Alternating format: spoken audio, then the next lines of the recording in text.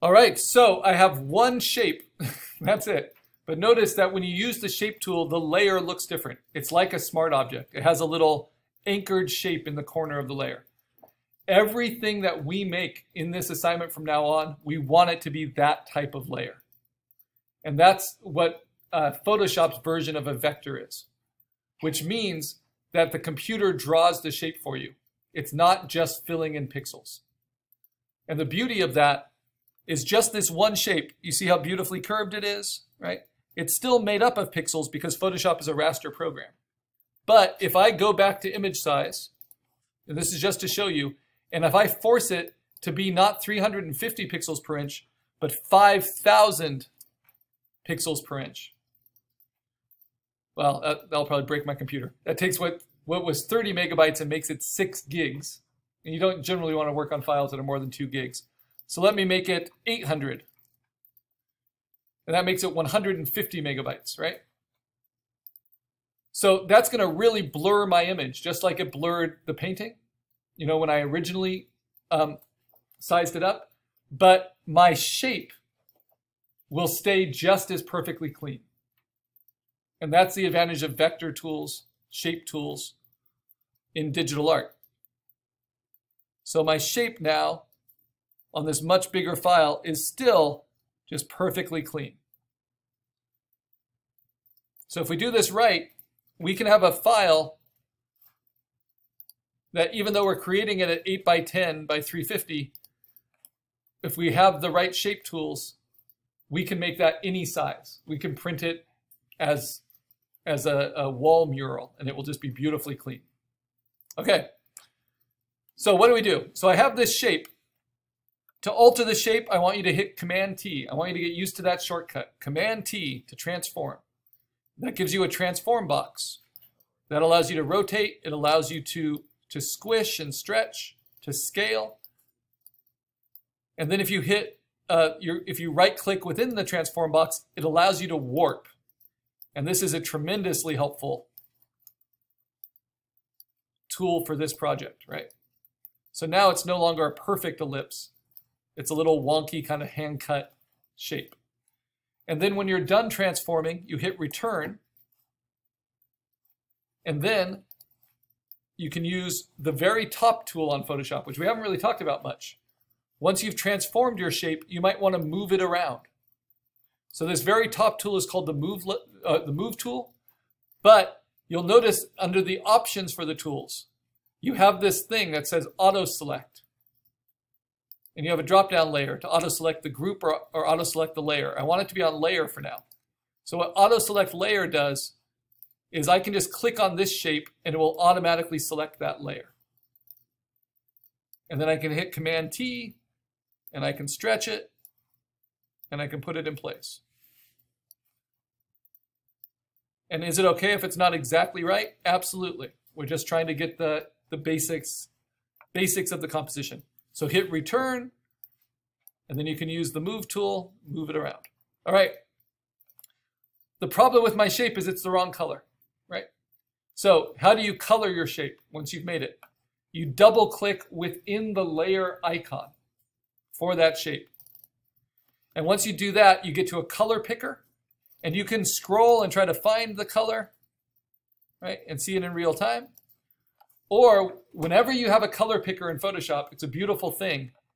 If you bring your cursor off of the color picker, you can steal the color with the eyedropper tool from the image itself.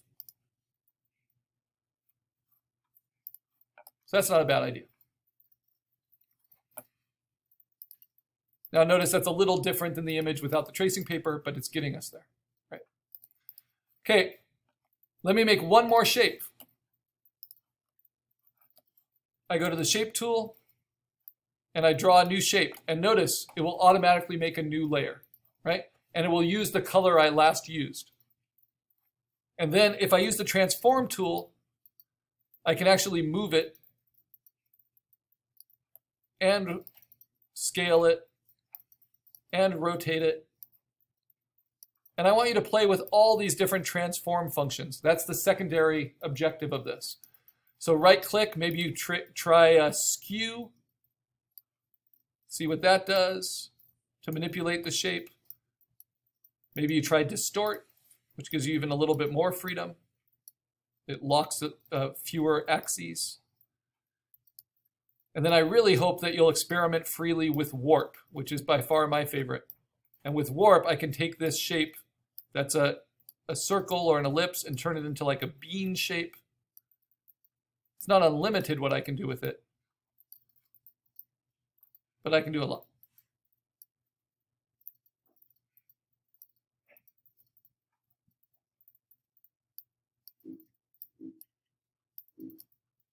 And you have to find kind of the anchors and then stretch from there.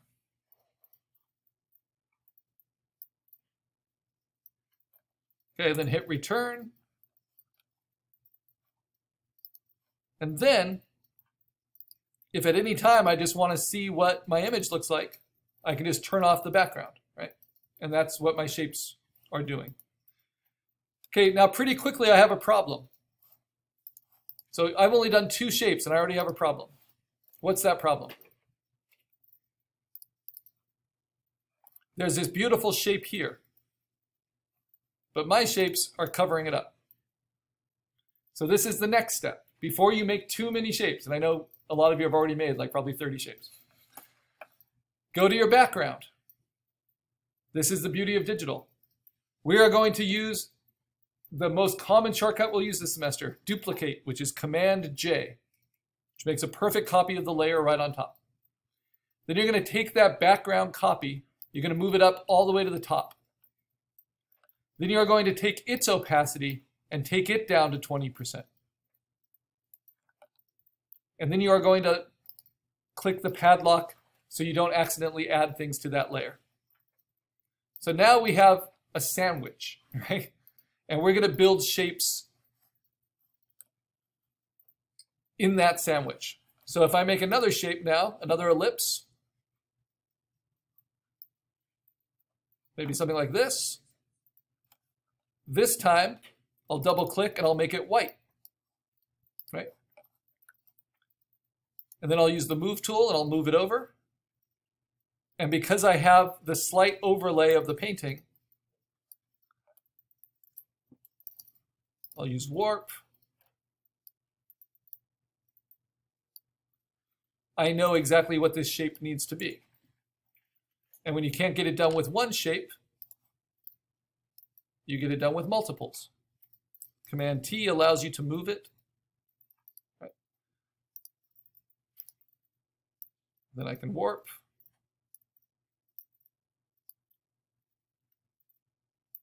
Some of you will be really efficient with this exercise. You'll use as few shapes as possible, right? Some of you are just going to be like making confetti.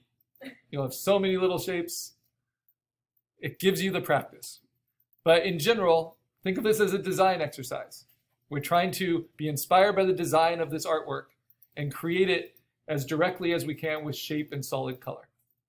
So less is more. If you can cover more with one shape, do that, right? Don't get hung up in little details. Notice how I'm starting with really big shapes. I'm not starting with these little circles in the window. Right? If I were doing a portrait, I wouldn't start with the highlight inside the eye. I would start with the big shape of the head, that kind of thing. Hit return. And then you can always go back and retransform.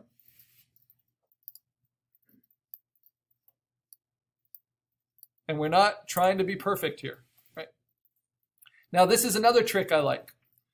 So I just made 2 white shapes. You know, it looks like that so far. I have to fill in this little gap with white. Instead of starting again by making another fresh ellipse, what if I did Command J, which would perfectly copy the ellipse I just made onto a new layer? So if I hit Command J, and then I transform that, I have another one of those shapes that already has kind of a complicated little divot in it. And then I can just rotate it, bring it in, and maybe if I'm being really, really picky, though you don't need to be, I can warp it again. But that gets me there faster than always building from just a basic shape. So feel free to use duplicate.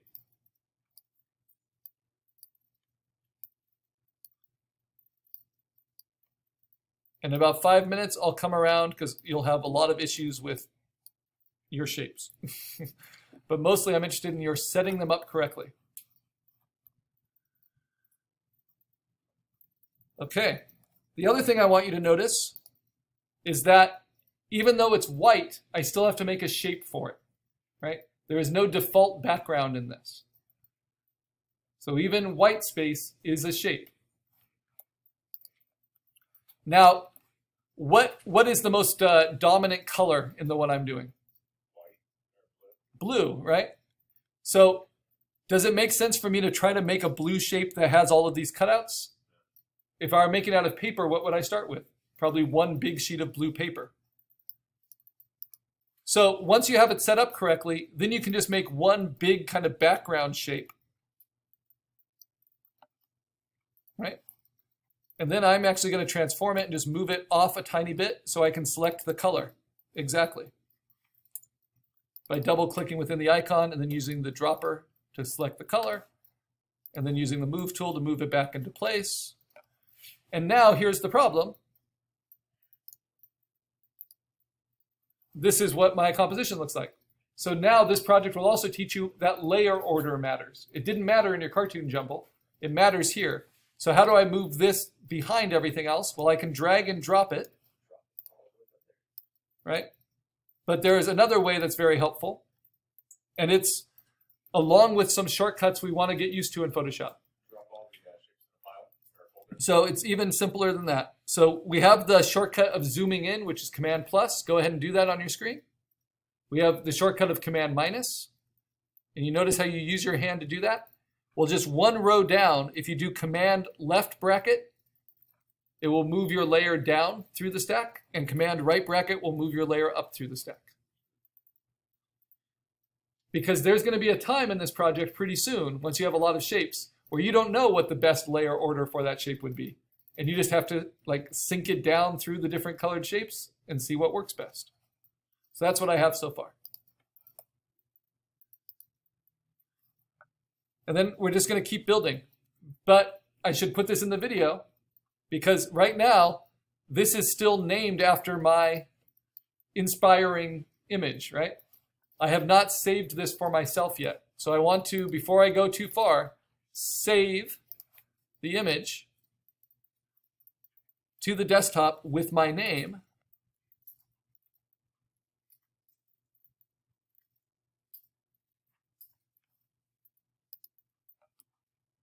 Now, this is stealing from an artist. Would you guys agree? So no matter how hard I work on this, no matter how beautifully it works, I shouldn't make money off of it, right? I can put it in a student show. I can use it in my portfolio to show my skills, right? But if I try to sell this as my own work without getting permission from Arturo Herrera, then he has the right to, get angry. So that's the problem with digital. It's easy to use stuff, right?